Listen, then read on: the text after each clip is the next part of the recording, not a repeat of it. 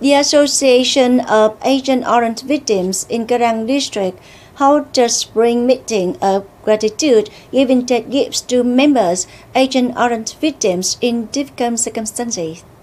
70 members and victims with difficult circumstances received dead gifts, including rice and some necessaries for death holiday.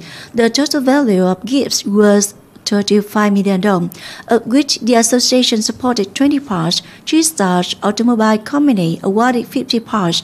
It's known that in this death holiday, the district association and was organized to give over 830 death gifts to members and victims of Agent Orange, totaling nearly 400 million Vietnamese đồng.